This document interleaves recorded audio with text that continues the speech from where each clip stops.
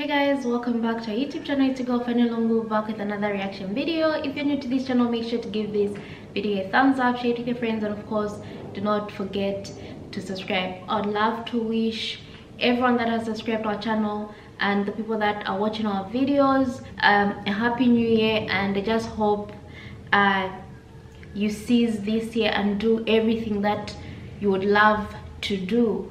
And I mean, stay blessed. I hope you guys are doing all right. So today I'm going to be reacting to we are in the last era of the end of times, Horrifying Prophecies.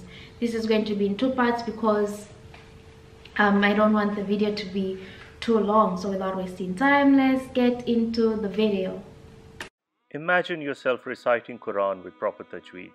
Do not delay, time is short. Your tutor is waiting for you for a free trial class. Download Tutor now and join other students learning Quran.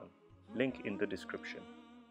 The Prophet ﷺ said, "Sayati zamanun ala ummati." There shall come a time upon my ummah, upon the people who follow me, when their prayers are not prayed correctly, and when high buildings spread in every place, when people swear in the name of Allah a lot about everything without fulfilling their oath, people curse each other a lot, bribery and adultery prevails, people neglect the hereafter in order to buy the luxuries of this world in exchange for the hereafter. So people become materialistic. The Prophet ﷺ said, فَإِذَا رَأَيْتَ ذَلِكَ فَالنَّجَاةَ النَّجَاةِ. If you see this happening in your time, then seek refuge, seek refuge. Find a solution to get away from all of this. It's not an easy solution, but you need to stay away from all this. In one other hadith, a man said, Ya Rasulullah, what is seeking refuge? How do I seek protection? What do you mean by that? And Rasul ﷺ gave an expression like this. He said, by adhering to your house and keeping your mouth shut and hold your tongue and hand from doing unlawful until death comes to you. There's going to come a time even worse than this one, brothers and sisters, where a person becomes so confused about what is happening in the world, so deluded by everything that they see and hear, that they're not going to know what to do and where to go and who to stand with, except to stay away from things, even if they mean sitting at home, abstaining from all of this, because there's not much they can do anymore. They want to do good, but where do they go? They want to avoid the bad, but it's all the way, all around. I heard a lot of young people say to me now, why does Islam say everything is haram, haram, haram? This is not true. Islam does not say everything is haram. But when there's so much haram around us and corruption, Islam looks like it's forbidden everything. The hadith of the Prophet ﷺ, all these hadiths can be found in Sahih Muslim and Bukhari, Tirmidhi, Abu Dawood. These are called the 6 books of hadith, Ibn Majah and Nisa'i. The Prophet ﷺ is telling us prayers are not prayed correctly. People pray without really meaning to pray anymore. Their 5 daily salat are done in a hurry, in a rush, with neglect. No importance is taken to them. If money comes in the way, the prayer is lost. The prayer is delayed. If a boy wants to meet a girl to chat her up and it's time for salat, he'll ignore the salat. If there is something of worldly benefit to them, the salat becomes the last thing on their mind. One brother said to me once, brother, I don't pray Jumu'ah because I work. I said, have you tried to seek time off? He said, no, because Islam says to me that I have to look after my family. The response to that is obvious. If it wasn't for Allah providing you with this family, you wouldn't have a family aslan in the beginning. When you turn away from Allah and become ungrateful to Him and rely on other than Allah subhanahu wa ta'ala, Allah describes this type of family like the family of the spider in the Quran. It falls apart. It's not stable. Then he said, high buildings are spread everywhere. This hadith also comes in a different manner. When Jibreel alayhi salam once entered, he sat as a man And Umar ibn al-Khattab radiyallahu anhu says, we saw this man enter one time. And the Prophet ﷺ was sitting with us in the masjid. And this man who entered, he had a very black beard with very black hair and a very white clothing. He did not look like he was traveling because you couldn't see any dust on his clothing, and none of us knew him. So who was this man? They didn't have aeroplanes in those days and cars to travel very quickly. And he sat to the Prophet ﷺ very respectfully. He asked him several questions. And the last of the questions he asked him was this: Mata s.a.w? When is the last hour? And at every time he would say to him, you are truthful, you are truthful. They thought, how come he's asking him questions and saying that he is truthful when he's the questioner? And then he's telling him that you've said the truth, as though he is testing him. In the end he said, when is the last hour going to come? When's the world going to end? And he said, the questioner who is asking me, or the person you are asking, is no more knowledgeable about its hour, about its time than the questioner. Meaning you and I don't know. I don't know any better than you. So we asked him, what are its signs? Some of its signs when it comes close. And he mentioned two things, very important. أن تلد الأمة ربتها. When the mother, servant of Allah, is one meaning. It's probably the most likely meaning. When the mother gives birth to a daughter or son, and this daughter becomes like a boss, a master over her, as if her mother is her slave. In another hadith, Rasul ﷺ said, when the son, the boy, son, he chooses his friend closer and distances his father away. This time never existed in their days.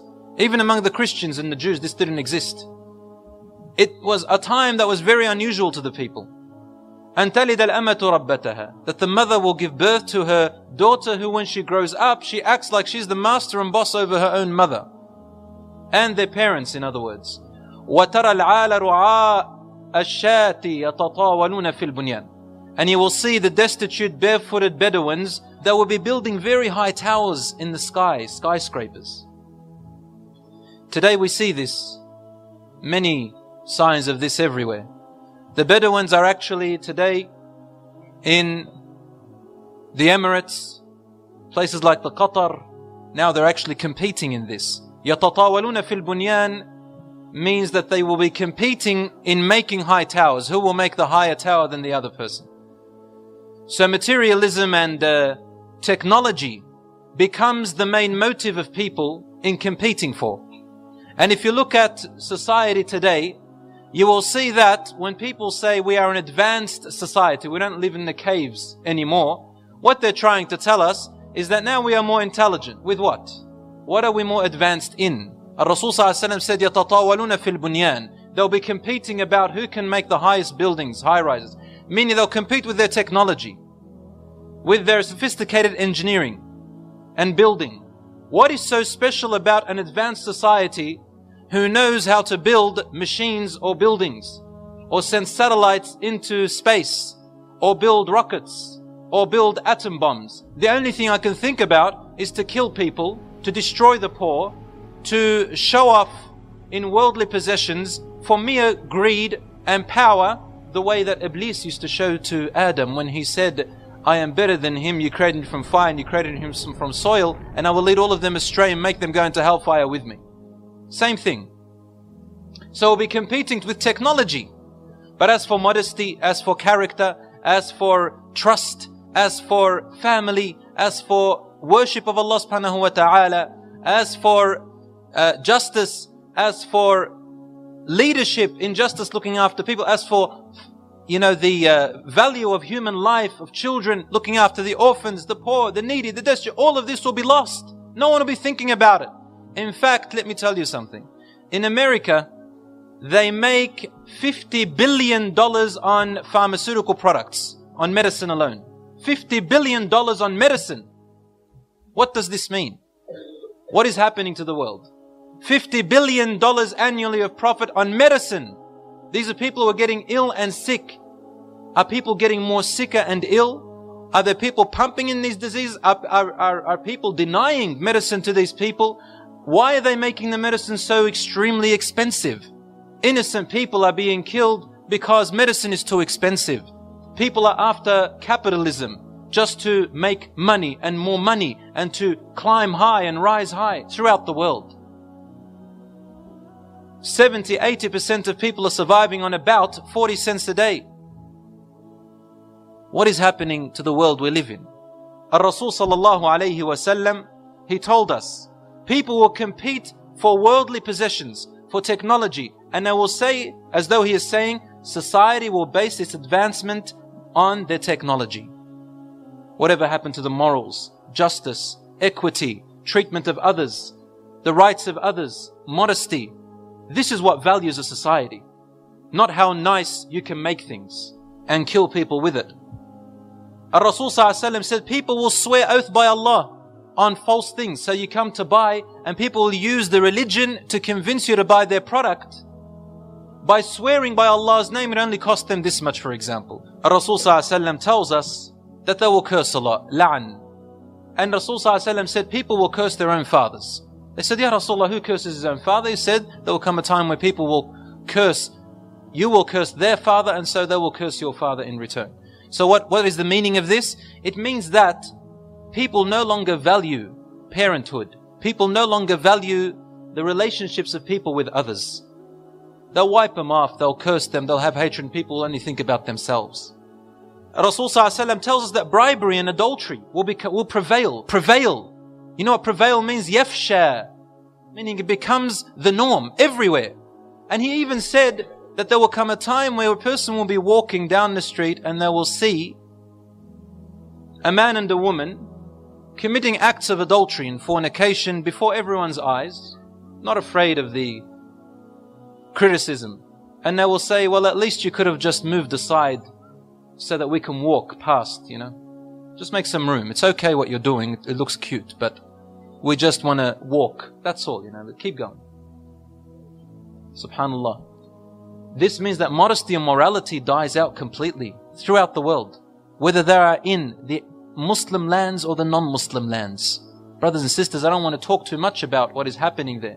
But if you do your research, you will find that in both worlds, I don't want to name countries so that I don't sound racist, but it is happening double, triple. Tourists go from Western countries to these particular countries in order to have a great time with their lust, temptations, alcohol, and so on and so forth. It's happening.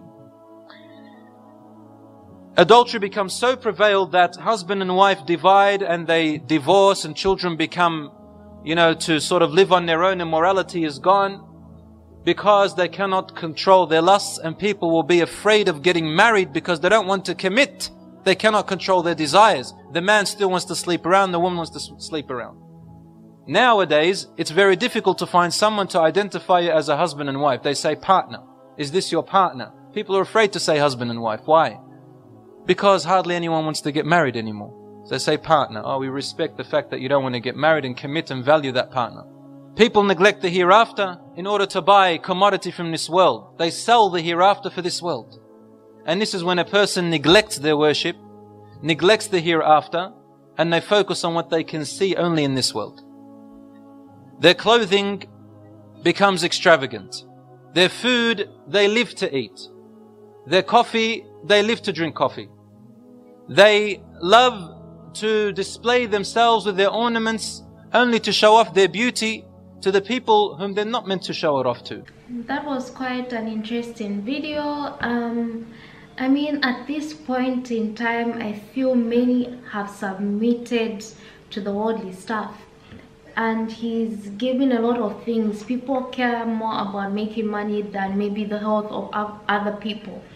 If our governments really wanted us to be in good health, they would make things or sell things at a very, very cheaper price. And he's spoken about how people don't want marriages now. And it's becoming common as each day progresses.